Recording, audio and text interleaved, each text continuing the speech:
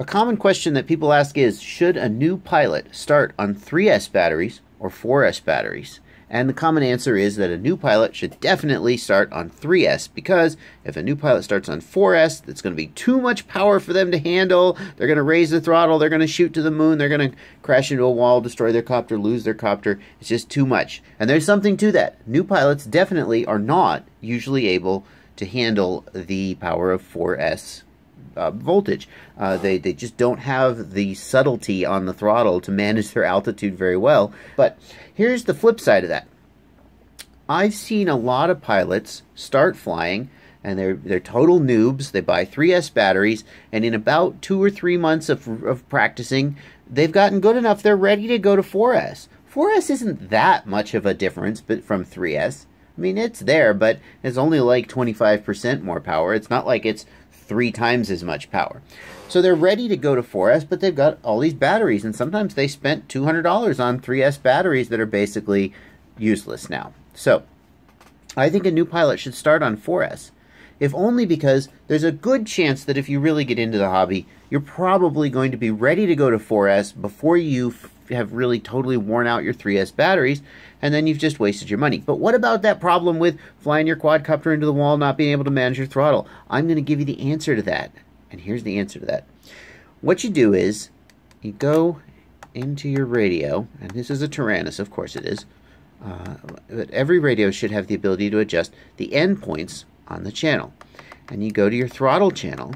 Now normally, you're supposed to adjust your throttle channel and all your channels in clean flight, so they go from 1000 to 2000, right? And that's what I've done here, 1000 to 2000. Oh, 1001. Oh, man. There we go. What you could do is you just take your top endpoint and you bump it down. So let me put my throttle all the way up. I'm going to take my endpoint, I'm just going to knock 25% off of it or something. Let's just take it down to 1750. You see? And now what I've done is I've taken my throttle channel and I've just knocked off the top 25% of it. And the whole throttle channel will now rescale. Check out the throttle channel there.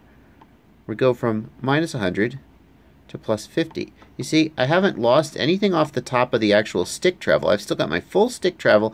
I've just knocked off the top 25% of the throttle channel. And this is a very interesting thing. What it means is that you've essentially turned your 4S battery into a 3S battery. Kind of. Not really, actually, because the copter will still, the flight controller will still have full access to the 4S power for the purposes of turning the copter and stabilizing the copter, but for you managing the throttle so you don't shoot to the moon, you have essentially a 3S setup. There's a problem with the technique that I just showed you of reducing the upper endpoint. And the problem is, so here you can see I've scaled down the top of the throttle channel to 75%, just like I showed you. And let's take a look at how the throttle channel moves here in the channel monitor. So watch the throttle here. The throttle is all the way down, and I'm going to raise the throttle to 50%. And notice that the throttle channel is at 50%. And then as I raise above 50%, notice that now we only go up to 75%. So we haven't actually taken the whole throttle channel and scaled it down. What we've done is we've sort of chopped off the top of the throttle channel, and we've scaled down the top of the throttle channel, but we haven't scaled the midpoint down at all. And the reason for that is that when you change the endpoints on an RC radio, the assumption is that what you're doing is you're changing the endpoints of a servo's travel. You know, we all fly multi-rotors, and so we don't tend to think about servos, but the servos is where this comes from. You change the endpoint and you change how far the servo goes. So you change how far your elevator or your rudder or your aileron moves. And when you change the endpoints of a servo's travel, you don't want to change the point at which the servo centers. So lowering or raising the endpoints is not going to change the center point. And here on the throttle, that's exactly what we don't want. We don't want that. We want to change the midpoint as well and scale the whole curve down. Because what you've got now is below 50% throttle, you have exactly as much resolution and power and etc. as you did before. So if you're a beginner who can't, let's say your copter hovers at 40%, well, you've taken off the top end, but you're still going to have just as much trouble hovering at 40% as you would have. You haven't really reduced the copter's power if you're below mid-throttle.